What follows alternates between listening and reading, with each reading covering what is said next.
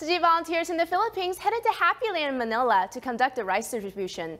Most of the impoverished residents here scavenge for a living. Despite that, when they received the bags of rice, they happily shared it with their fellow neighbors.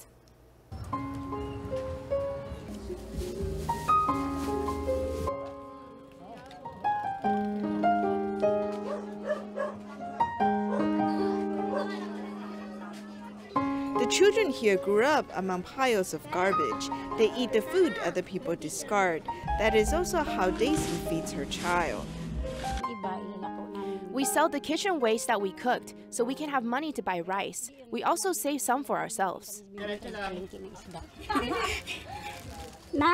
On this day, Daisy happily carries 20 kilograms of rice home. Finally, the rice bucket at her home has been filled. It can sustain us for at least 2 weeks. I am very grateful.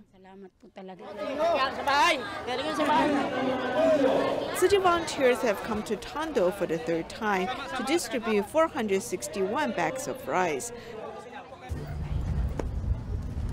Rogelia, who has to raise 4 children and 4 grandchildren, shares her rice with her neighbors. Salamat po. Salamat din ako sa kanya.